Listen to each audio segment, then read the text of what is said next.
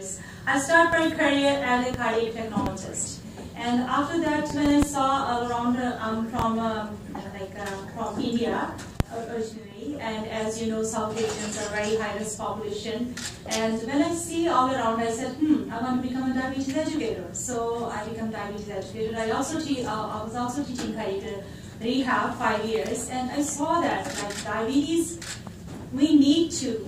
There's more awareness we need to do.